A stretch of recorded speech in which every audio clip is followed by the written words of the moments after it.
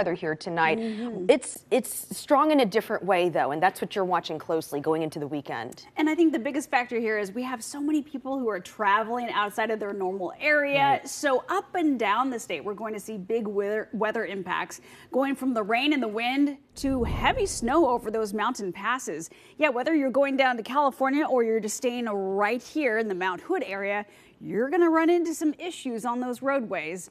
Here's a live look right now from Portland. You can see the rain continues to fall. Ridgefield, wet roads here. Lots of extra traffic right there on I-5.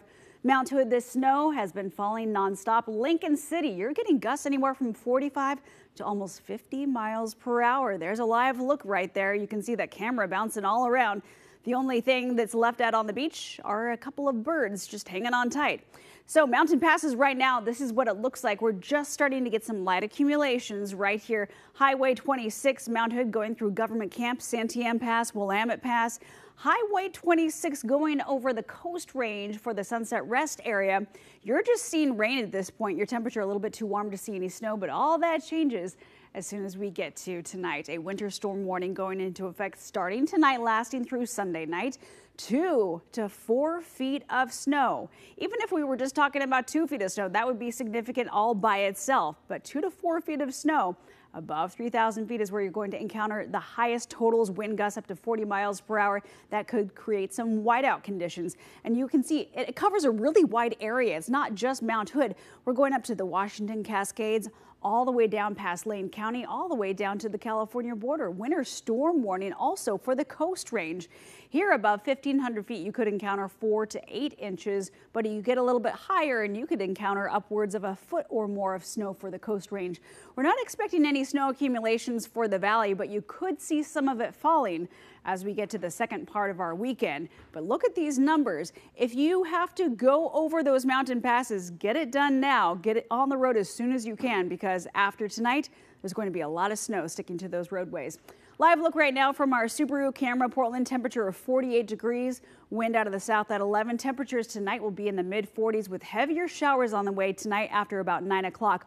All of that will be associated with this cold front right here. Behind the cold front, we have, yes, colder air. Heaviest showers will be showing up here as we get to the next couple of hours. The amount of rain that we're going to see from tonight going all the way into Saturday night could be upwards of a full inch of rain. Look at what happens as soon as we add Sunday's totals and Monday. Now we're approaching almost 2 inches of rain. That is significant for just a 3-day period.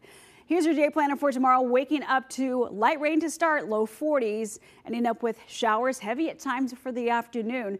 Temperatures only getting up to 51 for you tomorrow. Mountain forecast. Again, getting there is going to be the hardest part. By the time you're there Saturday, low 20s, blowing snow. Sunday, snow still falling, 22 degrees for you. Oregon coast forecast. You're expecting gusty winds tonight through tomorrow. Chance for thunderstorms tomorrow, along with showers on and off. A temperature of 46 at the coast. Sunday, 44, and you'll have bigger breaks in between those showers by Sunday. Looking at your 7-day forecast, we put alert days on Saturday, Sunday, and Monday because of those lowering snow levels. This will be impacting roadways between about 500 to 1,000 feet by the time we get to early Monday morning, when many folks are getting back to work and back to school. You might be running into some delays Monday morning because of those lower snow levels.